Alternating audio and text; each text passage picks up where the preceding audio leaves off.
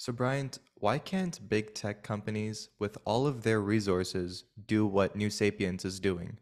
Well, of course, with their resources, with their vast resources, theoretically, of course, they can do anything. And they have a lot of really smart people, talent, technology. I think in that sense, the real question is, why haven't they? And why aren't they? And that is a question whose answers, I think, have many levels. The obvious one, of course, is that what New Sapiens is doing has required a number of breakthroughs and that have required us to be truly innovative. And very large organizations, like our big tech companies, are not known for being very innovative. Why is that? Well, I think it has to do with the psychology of people in large organizations and how decisions are made and how the creative impulses of any one individual is absorbed or echoed into the larger organization with many levels of decision making. And that's just the way it is. It's not a criticism of the big tech companies. It's just how human beings and human nature is in large organizations, not known for being very innovative or to be able to move quickly. I think that is why, of course, that there has always been a what's been called a cherished American ideal that started in Silicon Valley, the notion of the garage startup, which a couple of people working together independently come up with some brilliant new idea or insight or innovation, uh, and they take it and run with it and end up building developing a technology and building it into a company, and that company grows to change or disrupt entire industries. Now that has happened and been repeated many times. In fact, all of today's big tech companies, the great big five, are all worth up to close to $1 trillion in market cap. They all started out that way. Microsoft, I mean, even for the big techs, you would Packard, but Microsoft and Apple, of course, Google, all just with a handful of people. But that is not the narrative we have today. As the internet really took hold and those winners in the internet sweepstakes started to come to fore, grow bigger and bigger and bigger, a new narrative emerged. And that narrative was that, well, the companies that are truly the most valuable companies aren't necessarily small and innovative because of their um, individuals involved, but companies that were large and rich in resources and user data. And then that then has affected and uh, the growth out of that kind of predisposed these big companies toward a certain approach to what we call artificial intelligence, which again is a bucket term. It really means anything you want it to mean. And it's meant many different things in the past, and the same term has been used to refer to many different technologies that really have very little to do with each other, if anything. And that's certainly true today. But with the idea that the real wealth of a company was in data, in vast quantities of data, particularly user data, then you don't have the need, or you're not paying attention to the idea of individual innovation. And the technology that came forward, which was just perfect for that viewpoint, was machine learning and that approach to AI, which was based on having vast data sets. And along with this narrative of bigness, lots of user data, huge resources, huge computational resources, giant data sets, um,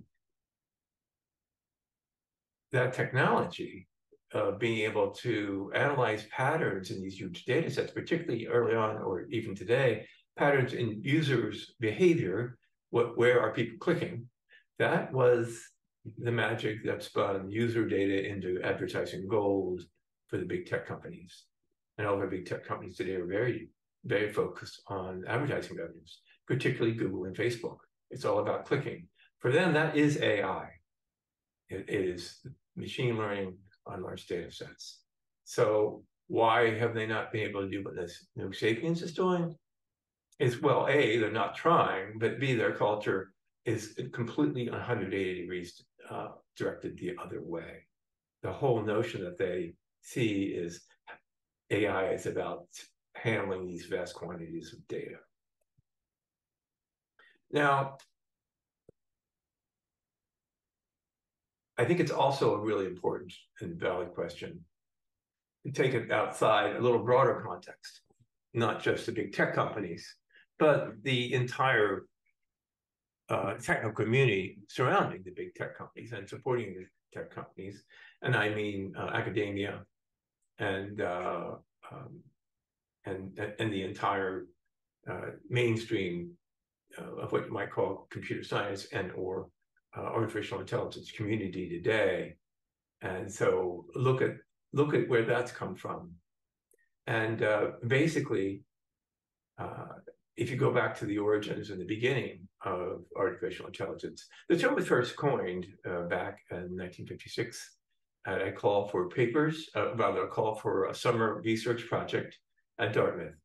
And that is where the term AI was first coined. They were very optimistic.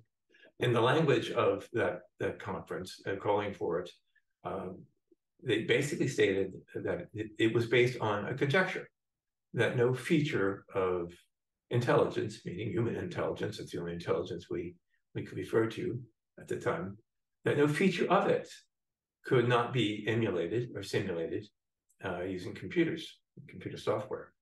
So the notion was that this new thing called artificial intelligence would be a matter of emulating or simulating features of human intelligence, if it was clear what those were. And so it's been a feature of imitation. And now that, of course, is not an unreasonable approach. If you think AI is a good deal, then where are you going to learn how to do it? Well, you would study the only example you have, which is human intelligence. But when you stop and think about that, depending on the approach you take to that, that's very difficult, much more difficult than it seems to them at the time, because we don't know how the brain, which is understood to be the seat of human intelligence, we have no idea about how it works, really. It's very, very complicated. It may be the most complicated single thing in the universe, as far as we are aware. It's hugely complex. And it was created through an evolutionary process that took many millions of years, in parallel with many other creatures evolving at the same time, but only one of them achieved intelligence as we recognize it in ourselves. So AI up to now has been kind of a trial and error thing. Well, let's try this. So, and I go back nearly 3 decades now in the AI community, not back to 1956, but a few years later. And it's always been the case that somebody who wanted to solve the problem of intelligence in machines would come up with some kind of theory about how humans do it, about some particular, maybe an algorithmic approach. For instance, one that was very popular going back and actually was probably instrumental in the ultimate rise of machine learning was the idea that it's about statistics, particularly Bayesian statistics, maybe justified by the speculation that human beings seem to be able to reason about things even when they don't have complete data. So if they don't have complete data to make a deterministic conclusion when regarded to a logical problem, you apply statistics and kind of make an educated guess on what the probable answer might be. And that led people down a certain road. Now, when you talk about innovation and invention, and you look back at the history of technology, you see that many inventions come along kind of when it is their time to come along. And a good example of that would be heavier than air flight. At the beginning of the 20th century, everybody was trying to solve this problem. They had a basic understanding of the physics involved in terms of aerodynamics and lift and drag. And they now had a method of thrust because the internal combustion engine was there and being refined. It was lighter than previous steam engines. And so the basic pieces were all there, and there was a race to see who would get there first. And interestingly enough, though, there's a case where innovation does not necessarily track resources. There were some big, well-funded efforts out there to solve this problem. The Smithsonian had one, but the people who first came up with a practical application that actually worked was two guys in a garage in Dayton, Ohio, the Wright brothers, who were basically, bicycle mechanics, and they didn't approach it, from a true theoretical standpoint. They didn't try to build an artificial bird. Nature solved heavier than air flight with bird wings, lips and flapping and dynamically changing limbs in reconfiguration in real time to create lift and thrust. Very elegant solution, but that's the solution you would come up with if evolutionary problem was, I have a four-limbed organism, how do I get it into the air? The Wright brothers kind of asked, we have all these bicycle parts here, can we construct them into an airplane? And they did. But that one was, again, if they hadn't solved it, somebody else would have in the same time frame. So it was, in most cases, there is a engineering tradition or going along, and advances are made. And so they all depend on each other and learn from each other. But once in a while, an invention will come totally out of left field. That is, it's not the result of any tradition. It doesn't build on any tradition. It was just, a serendipitous discovery or a flash of genius, or it comes when they come, and may or may not take hold. It doesn't have to happen then. It may never happen. The one that comes to mind there would be an ancient Alexandria hero who basically invented the steam engine.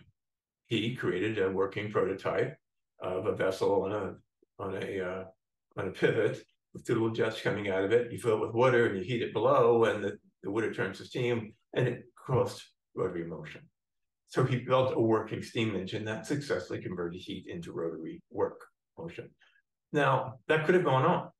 There was no reason why that didn't lead to steam-powered vessels in the 3rd century, 2nd century, whenever that was taking place. But it didn't, for whatever other reasons.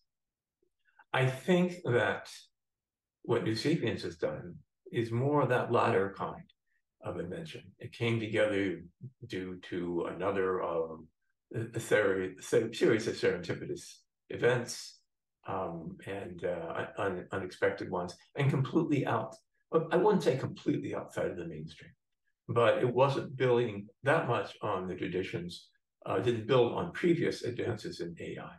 It really, what it got from previous work in AI was really to find out what did not work. And I think that whole story is probably